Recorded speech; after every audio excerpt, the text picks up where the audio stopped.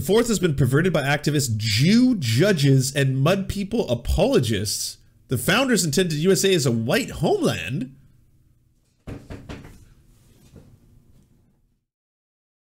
Wait, what? Wait, what? Oh shit.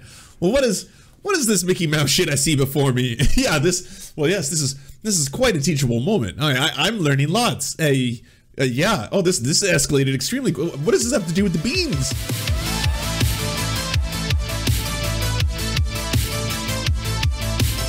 Oh wait, should I start? Nah. I'll say. Actually, I don't know what Bean Dad's about. All right, I gotta read this. I want to learn what Bean Dad's about, so let's slow down. If you ventured onto Twitter during the first weekend of 2021, you were probably wondering why everyone is talking about beans. The answer is Bean Dad. He became Twitter's first main character of the year, the person who has such a bad take that people feel compelled to dunk on them. I don't know. There was a lot of bad ones. Did you see that dude who came out with like all the makeup shaming today? He posted like 5 pictures. He's like, y'all think this chick is so hot. Yeah, no makeup, not hot. I was like, okay, wow, nice. You got the 1992 memes in action. On Saturday evening, musician and podcaster Roderick shared a tale about his hungry 9-year-old daughter wanting some baked beans. 23 tweets later, we got the full story. So yesterday, my daughter, who's 9, was hungry and I was doing a jigsaw puzzle, so I said over my shoulder, make some baked beans. She said, how? Like all kids do when they want you to do it. So I said, open a can and put it in a pot. She brought me the can and said, open it how? So I said, how do you think this thing works? She studied it and applied it to the top of the can sideways. She struggled for a while and then with a big dramatic sigh said, will you please just open the can? Apocalypse Dad was overjoyed. A teaching moment just dropped on my lap. Basically, the child wanted to have baked beans. Roderick said he saw this as a teaching moment. He wanted her to open the can himself, or herself. The daughter did not understand how a can opener worked because she's a 9-year-old. Roderick wanted her to figure out how the can opener worked. 6 hours later, what?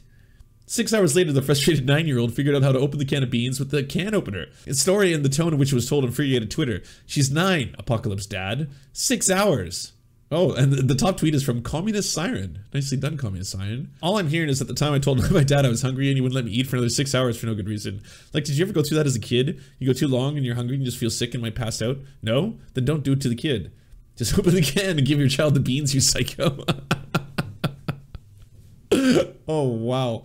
You're an asshole, dude. From one dad to another, the story is nothing to be proud of. You tell your daughter how little you care about her needs, and then you want to show her how much smarter you are than she is.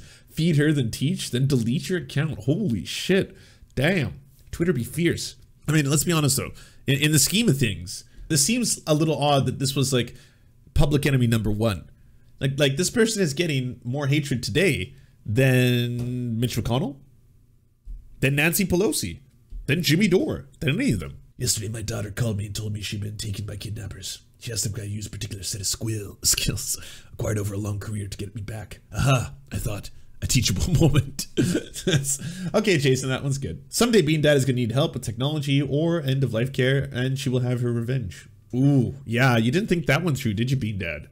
Like, what's gonna happen when you're like receiving care and she's helping you out, and then you're all senile and you're like, how do you open a can? And she's like, oh, daddy, teachable moment. Yes. Yeah, you won't understand the irony here. It's quite sad because, and I don't think you remember this, but you tortured me when I was a kid, so I too will do it to you now. I feel like it's super valuable to teach kids they're not alone in the world and that there's no shame in asking other people for help and support. In my opinion, everyone should read the Bean Dad story and always do the exact opposite. Hey, I'll stick my neck out. This is written in the voice of John on his podcast for Derek on the Line. He's telling his story in a heightened way and a tone that longtime listeners would recognize both a joke and self-defacing. There's context that's completely lost. Yeah, I guess as someone who doesn't listen to his podcast, I'm a little lost. Extremely jealous and annoyed that my podcast co-host is going to be a dictionary entry and I never will. That's pretty funny. Every day on Twitter, there's one main character. The goal is never to be it. Yep. This one is like an evergreen tweet, by the way. This was made in like 2019, I want to say. Oh, yeah, 2019. But this one is so true. So true. All right. Each day on Twitter, there's one main character, and the goal is never to be that person. Wow. 105,000. Nicely done. All right. Well, that's the legend of Bean Dad. It wasn't as wild as I thought. Oh, wait. Hold up. Olive, that is not all of it? You missed the worst part of Bean Dad? Oh, my mistake. My apologies. This dude was the Twitter main character all along. We just weren't paying attention. The fourth has been perverted by activists, Jew judges, and mud people apologists. The founders intended USA as a white homeland.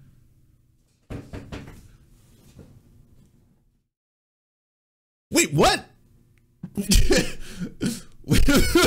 what? Oh shit. Well, what is this Mickey Mouse shit I see before me? Yeah, this is quite a teachable moment. I'm learning lots. Yeah. Oh, this escalated extremely. What does this have to do with the beans? Your attempt at furry anime cuteness does not conceal your gauntly methy, haggardist, cyborg, Muppet transgender person? Oh no. Oh my. Okay, so let me try and piece this one together. I'm guessing what we see here before us is that John, good old John, got a little bit exposed today because of the Bean story. So the Bean story, obviously, that's why he was put on blast. But then someone did the Kyle Kalinske thing and went to go see what he used to say back in the day. Like this, that's what's happening here, right? He also did the theme song for MBM Bam. Wait, what's MBM? What's MBM? MBM? This is wow. So then people just dug up the old tweets, and then they're like, "Holy shit! Yeah, well, your co-host is right. Your friend is definitely going to be in the encyclopedia now."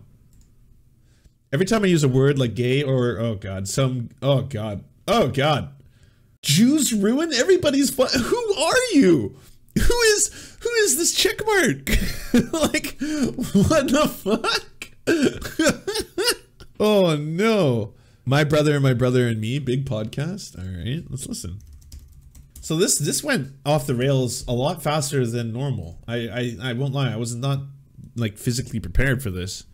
My brother and me theme.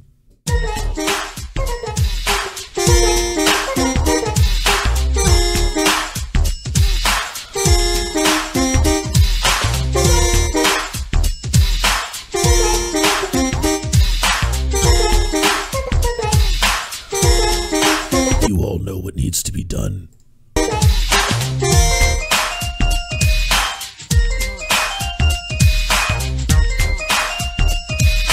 I'm talking about them.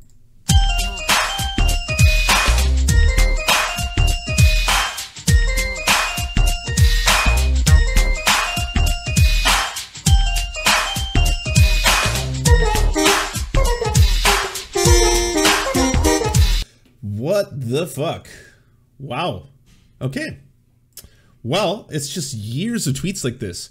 There is so much more. This is from a thread that has even more screenshots, content warning, sexual assault, more slurs. I'm so gratified that the multiple conversations I'm having about the asshole Daniel Tosh are for the most part sane and civil. Bravo. Who is this person? I'm going to rape you the next time I see you? Bad rape, not funny rape? Wow. I mean, I guess this is a blessing for Sargon of Akkad. Because now Sargon of Akkad, by comparison, doesn't seem nearly as horrifying. So there's that. Hello, Canada. Would you like me to rape you with my gun? Aren't these threats? Like, isn't this a direct threat?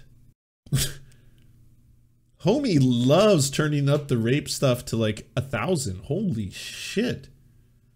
Yeah, we knew about this one. Cue the cries of cancel culture about these being old tweets all the way back from when he was still old enough to know better. Bean Dad since 2021. Well, yeah, I guess this was a teachable moment at the end of the day. I mean, yeah, if you're like a Nazi, you might want to purge that shit from the internet, lest this come out. So there you go. I'm gonna get dim-cud, alright? I've already flown too close to the sun. If you search for the N slur, the F slur, and other racist, misogynistic, homophobic, anti-Semitic keywords in the tweets, there are a lot of results. Wow. So I feel really bad for his daughter now. Oh, and well, this story has a happy ending, everybody. He's gone. He deleted his entire Twitter account. So, I guess, yay? Is that like a self-canceling? Is like that's a happy ending, right? We got a happy end. There's a happy ending to the story. Oh man. Wow, this was a long saga. Also, 6 hours for a can of beans. Like, hopefully something else was gonna come along. Man, this is not deleting your account doesn't save your career, by the way. Like this, like the internet never forgets. That's the problem. As a student of Hitler, I'm not worried about Trump. I'm worried about Cruz post-Trump. Cruz is an AI and he's learning some sick shit. This is the first one I agree with. This one's just right on the money.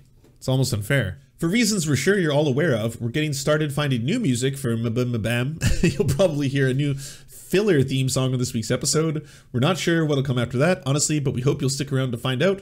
We appreciate John letting us use one of his songs as the theme for Mabam for nearly a decade, but his response to today's situation is emblematic of a pattern of behavior that is antithetical to the energy we try to bring to things we do, so it's time for us to move on. Yeah. All right. So, is that like the new parlance? I'm not really up on my alt-right slang for boomers, but is that what old boomer alt-righters call themselves? Students of Hitler? As a student and lover of Hitler, I'm quite well versed on his seminal works, notably Mein Kampf. It's great. Okay, well that was a weird rabbit hole. Damn, I thought that was gonna start the show out with a little lightness, because I was like, Bean Dad. Bean Dad, that just sounds funny. Is it about beans? Is it about dads? Dads who love beans? Daddy beans? Is it like some kind of pet name? Is it a sexual thing? Yeah, come on, Daddy, get me them beans. I don't know, but no, that's horrifying. Well, hey, one less Nazi on Twitter. All right, we got that. Everyone can be happy. There's one less Nazi on Twitter. So we did that. What lies around the corner? Never knowing who's going to kill you. Are you the next one to be murked? You never know if it's a friend or a foe. If you want to see the biggest names in BreadTube and Left Twitch and Butterthing and I don't know the fucking names anymore, come see Left Among Us. If you want us to advertise your channel or work, please go to weareserfs.com and email us a 20 to 30 second ad and we'll take it on to the end of one of our videos to help promote your leftist channel or progressive something. Whatever you do.